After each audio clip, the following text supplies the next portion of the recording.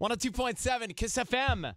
LA's #1 hit music station. Post Malone and 21 Savage. Rock star Bebe Rexha coming in this morning.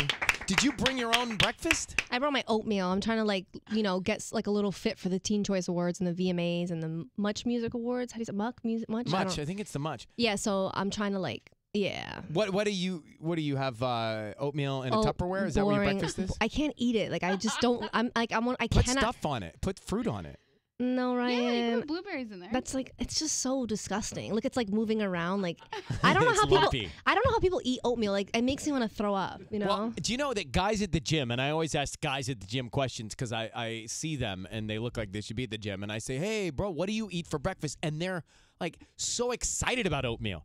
I get up and I have oatmeal. Yeah. I'm excited for an omelet with onions and peppers. Are you foodie? Do you like food? Are you kidding me? That's hello. I gained 20 pounds. There's no way that you gain 20 pounds if you're not a foodie. I am obsessed with food. I'm probably going to open a restaurant one day. Where will you, if you're nestled now that you're a new homeowner, if you're nestled in your abode, what will get you in the car and out to go pick it up and either eat at or bring home? I love the chicken parmesan at Craig's. Have you had that? I have had that. It's really good. Yeah, now they have that's hearty. That's a hearty dish. It's good. But you can order it instead of getting the pasta, the carb pasta. You can order with squash. Yeah, you know. Squash. And then if you want to be bad, but you're not really bad, you can get the corn, the jalapeno corn with the heavy cream in it. Oh, butter. Stop. Back to your oatmeal. Yeah. Back to your oatmeal. But you did get a new home, didn't you? Yeah, I did. It's so cute. It's it was built in 1913 and it's a Spanish style or Mediterranean style. So, but I'm doing a lot of work to it. So I didn't know it was so expensive.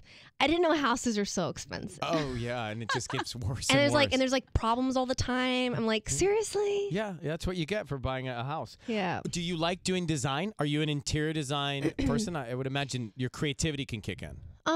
I'm actually so the house really beachy vibes, very French. I went to Cannes and I loved the vibe there. I stayed at this hotel and it was very white and so I want to make it very open and sun with light coming in. Yeah, I'm adding windows and stuff. But yeah, I'm very involved in the furniture buying. And it's very expensive too. I was damn. Well, you got plenty of hits coming. Because I'm used to going to the cheap stores where you get the whole set furniture with my mom and my dad growing up, and I'm damn, this custom stuff is expensive.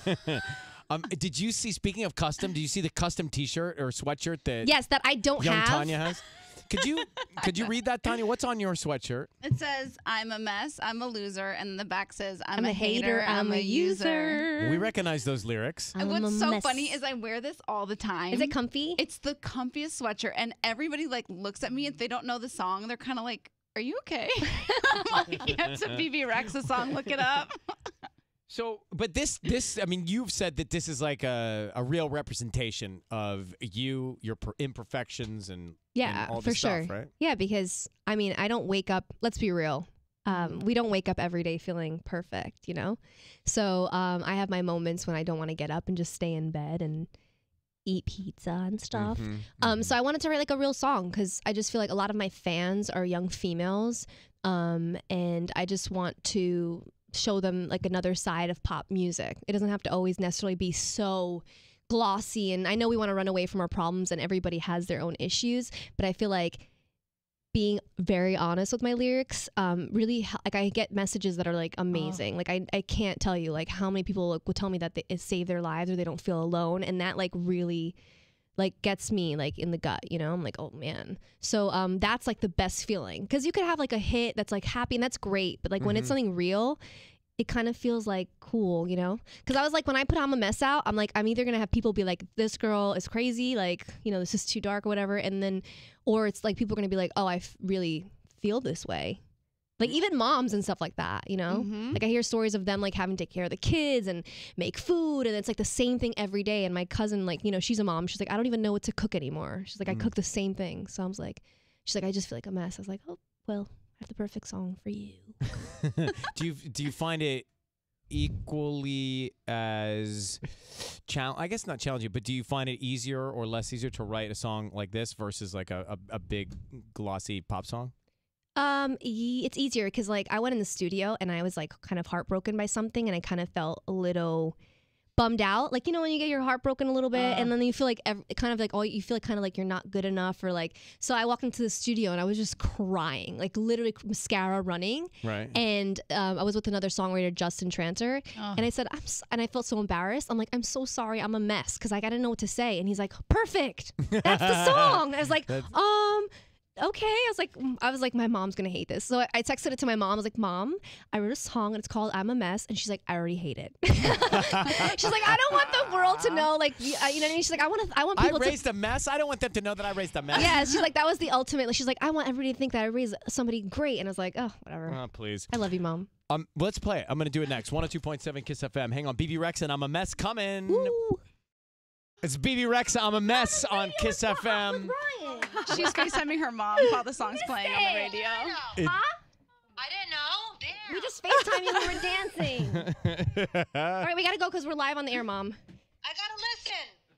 Oh, Mom. Tell her it's weekdays on Kiss. Mom, weekdays on Kiss. Come on. She broke her leg. She can't leave the house. Well, she can still listen. Yeah, she can still listen on her app. And I hope she feels on better. her iHeartRadio app. There you go. Download it today. So wait, what you have to know is that during that song, Tanya, who usually is really good with every lyric, missed a couple of lyrics, but you were singing along the best you could. And then you FaceTime your mother just to rub that song in her face.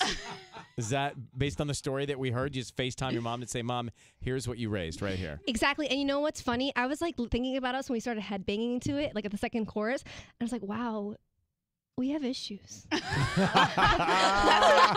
why we get along so well. That song spoke to you. Yay! But I actually think it's a song that it's a positive song because it says everything's gonna be fine. Like I think in life, you know, to get past like all like, you know, your insecurities, which we all have, you know, with whatever weight, this, that, blah, blah, blah, all social media, everybody looks perfect.